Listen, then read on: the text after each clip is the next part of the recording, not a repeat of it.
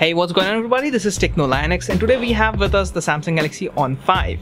Now we have done the hardware overview and the unboxing of this device. You can check out the links in the description.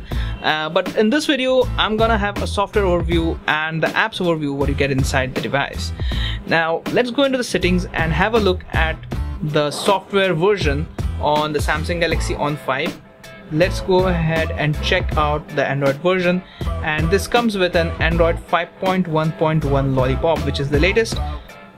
Marshmallow isn't yet released for any device from Samsung, so this is currently the latest version of Android which you get on this device.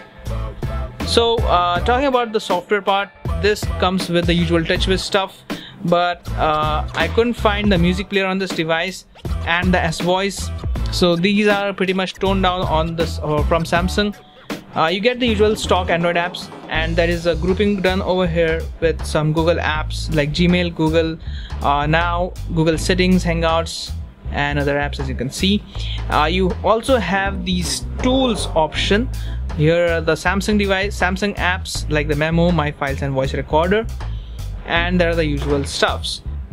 Now let's check out the apps that you get on this device. Let's go and check out the calculator. So this is pretty much standard calculator, Samsung calculator, Samsung themed. Now let's go ahead into the contact section. This is also TouchWiz contacts option, the messages. Now let's go ahead and check the gallery.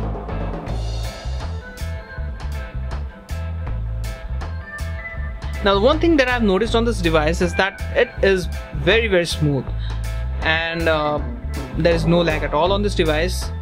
So I'm really surprised that Samsung has managed to build a phone without any lag at this price range, which is actually good, and Samsung needed this one because there are many more players in the market which are trying to capture the low range market, and Samsung has lost the hold for quite a long time.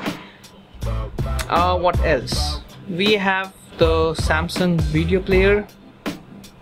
There are no videos right now.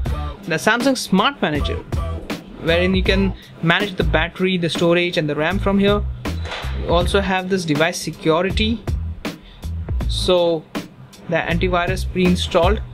We'll be having more videos coming on this device and also other devices, so make sure you subscribe to our channel, like and share this video, and I'll see you guys in the next one. Till then, bye bye and have a nice day.